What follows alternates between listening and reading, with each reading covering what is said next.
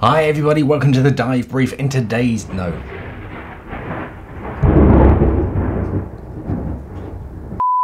Hi everybody, welcome to the deep dive. In today's video I'm going to be breaking down how is best, or at least how I like to leak test my dry suit. Because let's face it, we're all digging our scuba diving equipment out because we can go scuba diving again. But you put it on, it still fits, thank goodness. But when you actually jump in the water, you suddenly realize there's a cold trickle where there shouldn't be a trickle, or at the end of the dive you come out and your socks are a bit wet.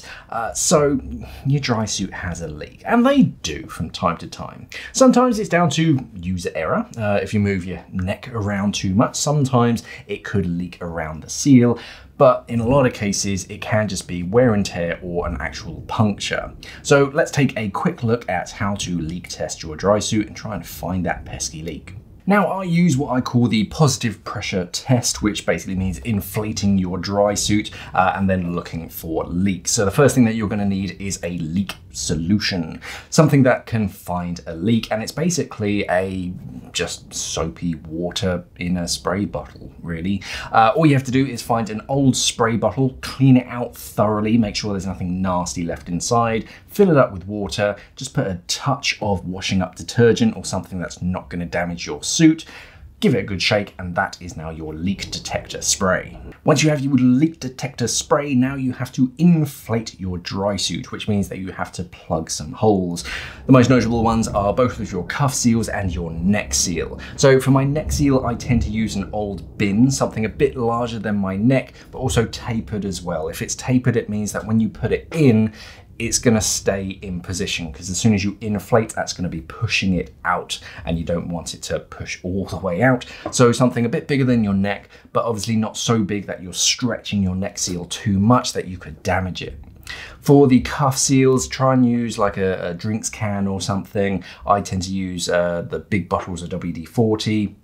That way, again, it's a little bit bigger than my wrist, but it does fit down the sleeves and it seals neatly against it. Do be careful at this stage. It's best to actually check the seals all the way around, look for any kind of wear or damage, because if you do stretch them too much and there is damage, it could split the entire seal. So do be very, very careful when you're putting it on. When you've done this, check that both the inflator valve and the deflator valve are done up nice and tight. They're two parts, one on the inside of the suit, one on the outside, and they both basically screw together. So just make sure that they're just a little more than finger tight. If they can undo really easily, that could actually be the source of your leak. So just make sure that they're done up nice and tight and they're not the cause of the leak.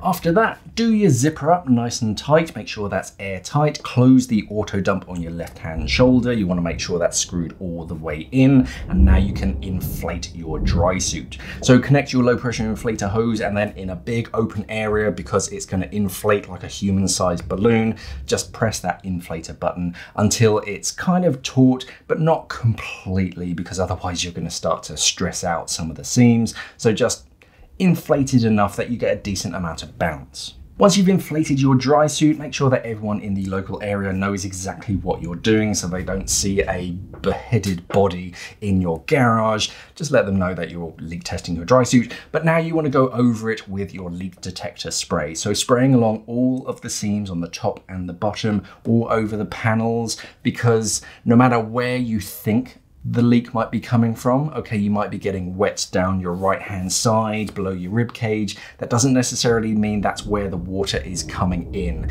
It might be coming in over your left hand shoulder, traveling through between two bits of material down the seam, and then finally actually making its way into your suit down there. So leak test the entire suit, head to toe, all of the seams, all of the panels, and then just look for any bubbles. The leak detector spray, because it's got that washing up detergent in it, is going to bubble when air is trying to escape. So if you see a few bubbles, that's fine. If you see a steady stream of bubbles that just continually creates new bubbles, that there is a leak. If it's just a few bubbles after you spray, that's kind of normal. It's when they're continuous. And if you want to check, then press that inflate button again. If they come out even faster, that is your leak. The next thing that you need to do is mark that location, because it's very easy to walk away from it, come back to it and forget exactly where it was. So try and have a piece of chalk or an old crayon to hand and then really obviously draw around it. It'll wash off, don't worry. So it makes it really obvious that when you actually come to repair it, exactly where that leak is. Now that you found the leak, continue for the rest of the suit because there might be more than one. So just keep going head to toe, make sure you've done all of the suit. When you found all of the leaks and you've marked them all, now you can deflate it and start getting to fixing them.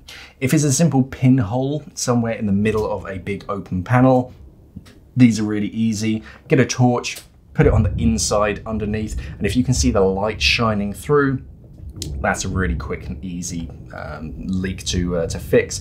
You just patch it and make sure that's nice and clean. If you have to redo one of the seams, it takes a bit more work, but it's definitely worthwhile. If you don't really know what you're doing, as long as you've marked up all of the locations, just take it to your local dive center and they can fix it for you. So that's how I like to leak test my dry suit. That's my positive pressure test, because you're putting a positive pressure on the inside of the suit. The gas is always wanting to escape, and if you spray it down with a soapy solution, you should start to see some bubbles coming out, and that will point you to exactly where that leak is.